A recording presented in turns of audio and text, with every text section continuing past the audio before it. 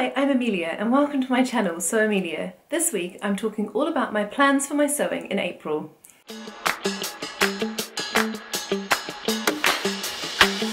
Hi, thank you so much for watching. It is so lovely to have you here with me as I share my sewing journey. Thank you to those of you who have subscribed already to my channel. It's really exciting to have you here.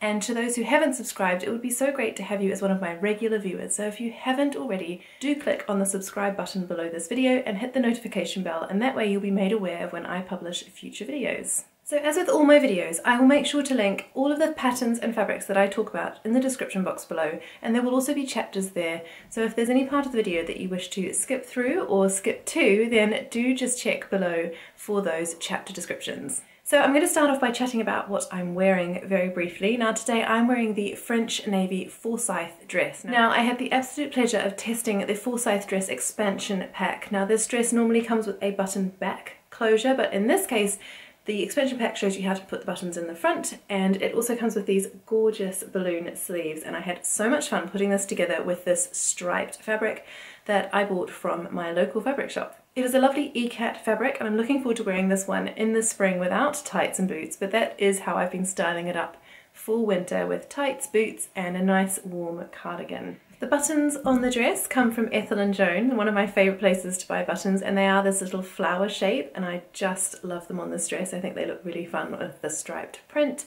And then I'm also wearing today my Ethel & Joan earrings that I bought in their latest spring release, and these are also a flower shape, so I thought they went really well with today's dress. I absolutely love Ethel & Joan products. I think they're so much fun to wear, and I especially love them in this pearl colour. So these are great fun to wear, and I'm looking forward to wearing them even more in the springtime with my lovely spring and summer dresses. The other thing I'm wearing today is this headband that I made following a tutorial by Bringing Sewing Back. She's over on Instagram and I'll link to her Instagram below. It's just saved in one of her highlights. It's very quick and easy to put together, and it's nice to have headbands that match the dresses that you're wearing. So I will get straight into the video for today, and I'm going to start by talking about what I plan to make for the Selfless Sew April challenge that is being run this month over on Instagram. Now it's being run by three lovely sewing vloggers: Adele, who is Sew for Serenity, Crystal, who is my social thread, and Claire, who is Stitch Hem Sew. Now these lovely ladies are running this challenge all about sewing for others in the month of April. Now the challenge is called Selfless Sew April, and the hashtag to use when you do share your makes over on Instagram is Selfless Sew April 23. So I'm sure you'll know the rules of the challenge by now if you've been watching the other vloggers who have been sharing about this over on YouTube. The challenge involves simply making something for another person or a pet in your life, and it can be anything. It can be a garment, it can be an accessory. There are some different categories that you can enter your makes into when you do share them on Instagram on the reveal date. Now the reveal date is the 30th of April, and you need to share using that hashtag Selfless Sew April 23, and you need to tag those three lovely ladies, and I'll put all of the details about the challenge in the description box below, so do go and have a look if you're interested in entering that challenge. There are over 50 sponsors with the most amazing prizes, so do get involved if you would like to and sew something for somebody else this April. I love sewing for other people, and the next couple of things I'm going to share with you are my plans for this challenge and for my sewing for other people this month. So let's get into it. Now the first plan I have is something for my lovely mother-in-law's birthday. Now she loves a tote bag, and recently I saw over on Tamlin, who is Sewn on the Tyne, on her Instagram thread she shared a beautiful tote bag by Soften Studios, and it's the Soften tote bag. And I just thought that looked like such a great, practical, but also beautiful make. Now, you'll know if you watched last week's video that I recently attended the Stitch Festival, had such a lovely time, and managed to pick up a few different fabrics. Now, I knew before I went that this was something I wanted to make in April, so I was looking out for a beautiful linen canvas or cotton at the Knitting and Stitching show, and the lovely Sister Mintaka often stocks the most beautiful rifle paper company fabrics, and she did have a beautiful linen canvas which I picked up at the Knitting and Stitching show. My mother-in-law does love her garden, and so I thought this was the perfect canvas for her tote bag. And whilst I was at the Stitch Festival, I thought it would be a good idea to choose something for the lining from what I could see there so I could get a good match. And I've gone with this very simple green cotton fabric that I think will go really nicely on the inside of that tote bag. So I'm looking forward to putting that together for her this month. So the Soften tote bag is a large quilted fully lined bag.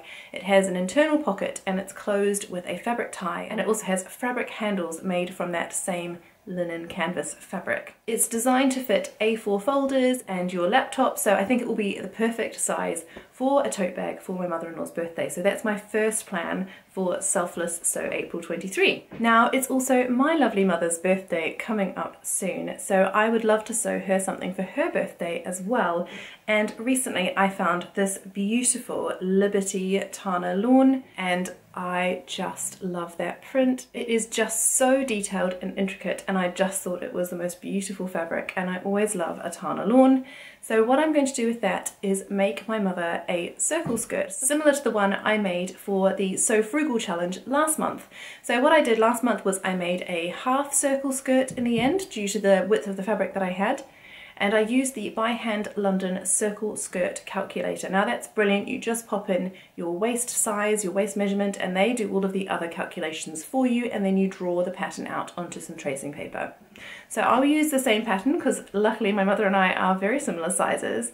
And what I'll do is I'll put on the really interesting scalloped pocket from the Megan Nielsen Veronica skirt pattern. Now that's another free pattern. So this is a great Sew Frugal make, although that challenge has now finished. So I am going to do just a lovely circle skirt from this fabric for my mother this month. I think that Liberty fabric is just so beautiful that a simple pattern like a circle skirt will just hang beautifully in the Tana lawn, and it will also just make the most of this gorgeous print. So that is my second plan for Selfless Sew April. Now the last plan I have for Selfless Sew April is actually 3 garments but 1 plan. So let me share that with you now. For Easter each year, I do like to make my children a new garment to wear on Easter Sunday. Easter is a really special celebration to us, and I like to have something new for them to wear on Easter Sunday. Now this year, my lovely sister sent me a voucher for my birthday to one of my favourite fabric shops, which is Sew Me Sunshine. So I thought I would use that to put towards my children's Easter clothes. And I've chosen these 2 gorgeous fabrics from Sew Me Sunshine. So this is a little floral seersucker fabric, and obviously this one is for my daughter's dress. And then I thought it went beautifully with this striped cotton, which I will use for my son's outfits. So I'll start with my boys. And I'm going to use, like I said, this beautiful striped green cotton fabric for them. And I'm going to make my new favourite shorts pattern, the Mendoza shorts by Little Lizard King. Now, if you followed me before, you'll know I absolutely love a couple of other short patterns. I really love the free everyday play shorts by Bobbins and Buttons. Those are a fantastic free pattern. I've made them loads for all 3 of my children. The other pattern I absolutely love is the pie shorts by Below the Kufai. They are another gorgeous sort of play shorts style pattern, and I'll link both of those below. But I just wanted a pair of shorts that was slightly more on the smart side for Easter Sunday, and so I have found the Mendoza shorts pattern by Little Lizard King. Now this is a beautiful relaxed fit shorts pattern. It has a faux fly at the front, which is optional. It has front pockets. There are back pockets, which you can make either as back patch pockets or welt pockets, and then it has the option for either a fully elasticated waistband or the option that I'm going to go with, which is a flat front but elasticated back waistband.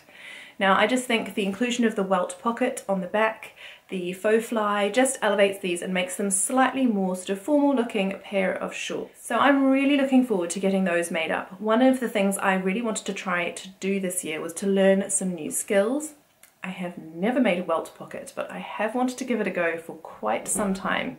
So this month is going to be the month of the welt pocket, and I'm going to start out by trying them on my son's shorts. Now obviously I will do some testers first to make sure that I can do it nice and neatly, but I do think that in this striped cotton, a little welt pocket on the back of those shorts will look just gorgeous. So that's the plan for that. Now, the brilliant thing about Little Lizard King patterns is they do come in a very wide size range, and these shorts actually come in 2 versions. There's the baby Mendoza shorts and then the Mendoza shorts patterns. But overall, those 2 patterns come from a size newborn right through to an age 14. So this is a great pattern in terms of being able to use it for my boys for years and years to come. Now for my daughter, I'm going to use this gorgeous seersucker here with these lovely little florals to make the peony patterns myrtle dress. Now again, I just think this fabric is so beautiful. It just needs quite a simple pattern that's going to let the fabric really shine. And so I thought the myrtle dress looked like the perfect dress pattern. That, and my daughter said she absolutely loved the puff sleeves. So that meant we had to choose this one for this fabric. Now the myrtle dress has a very simple bodice with a curved neckline, but it has the most beautiful puffed sleeves. And then the back is just gorgeous. There is a soft sort of V at the back with a fold over closure which is fixed with buttons. And the buttons that I'm going to use I've had in my stash for a little while and haven't known what to do with them, but I had to buy them because they were gorgeous, and now I think they will be the perfect button to go with this dress. And they are these beautiful little pink flowery buttons by Paige Joanna in collaboration with Pigeon Wishes. They are such sweet buttons, and actually they match almost exactly the colours of this little pink flower in the fabric here. So I think that will be beautiful for the back of this myrtle dress.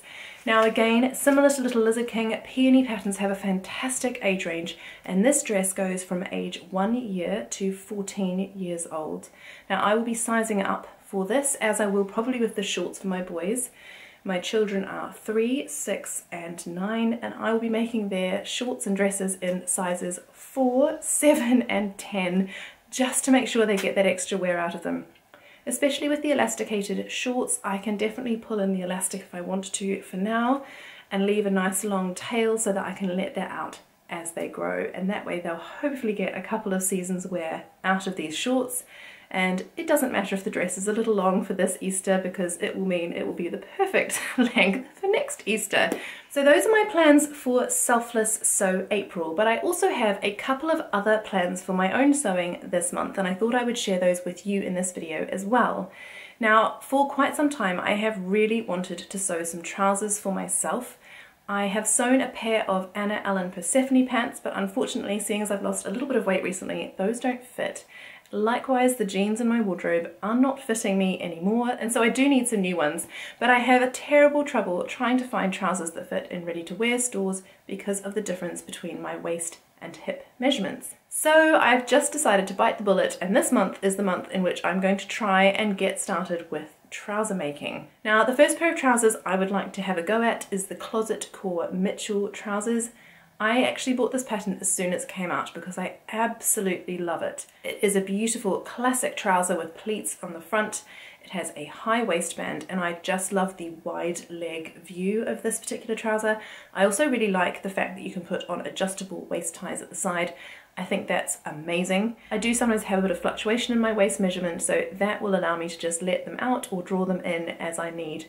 So I'm very excited about that feature of these trousers. There is also a tapered leg view, which has a hidden hook and bar on the inside so that there doesn't look to be any sort of fixings and fastenings from the outside. The trousers themselves do have a fly fastening, and there is a facing on the inside, sort of a hidden facing for the closing of these trousers, but view B does have a button closure as well. I am really looking forward to giving these a go. I will probably make a quick toile just to check the fit of these, because I will need to do some grading between my waist and hip. But the fabric I want to sew these in eventually is a wool and viscose blend. I think it's a suiting fabric, and I cannot remember where I got this from, but I just bought it because it's such a lovely lightweight, but I think it will be perfect for trousers for the spring and summer, because although these are full-length trousers, I think they'll be really breathable in this beautiful fabric. So I'm very excited about making those. I have got all of the D-rings now, I've got all of the bias binding, I've got the twill tape and the D-rings, I've got all of the bits and pieces put together, ready to give these trousers a go. I think I've just been really terrified about making them.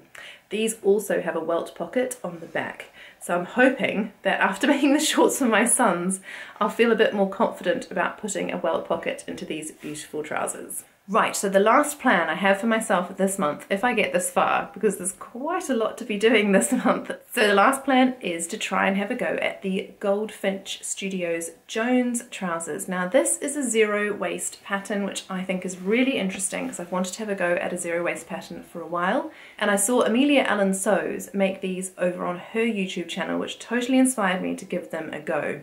And I'll link her video below where she does a bit of a sew along almost for these trousers. Now Goldfinch Studios says this is a playful and modern take on a classic trouser, and I think that's exactly what they look like. I just love the gentle balloon shape of these trousers. They are slightly tapered with ankle pleats and a cuff at the ankle, and they also have a high waist and an elasticated back, which sounds perfect. Now the size range on this is excellent. It goes from a 25-inch to a 64-inch waist, and from a 33-inch to a 72-inch hip, which is fantastic. So I'm really looking forward to giving this a go, and what I'm going to use is one of the fabrics I actually shared originally in my Sew Frugal video, and it's this denim here. I cannot remember again where I got this from because it's been in my stash for so long.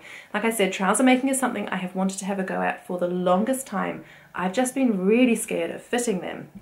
But I'm planning to overcome that fear this month, and I'm going to use this denim for the Jones trousers. It's not too heavy in terms of its weight. I think it will hold the balloon shape of the trousers though really, really nicely, and it's a great colour I think for the spring and summer. It will go with a lot of the tops that are already in my wardrobe. So that's what I'm planning to use for these trousers, and if I love them then obviously I might try and make them again in a different fabric, perhaps some lovely twill fabric, or I have some more bright and outrageous fabrics that could be perfect for trousers in my stash, so we'll just see how these go. So those are my plans for April. Quite a few things there to be working away on, and Easter is early this year, so I'm hoping that I will get those finished in time for Easter Sunday, and the bag finished in time for my mother-in-law's birthday, which is also in early April. So I do hope you enjoyed those plans. Do let me know below what you're sewing this April, and if you're making anything for anyone else and entering into this challenge, do let me know what you have chosen to make. It's always really inspiring hearing about what you're sewing, so do leave me a comment in the box below. Thank you so much for watching. I hope you have a lovely week ahead full of lots of happy sewing, and I look forward to catching up with you in my next video. Goodbye!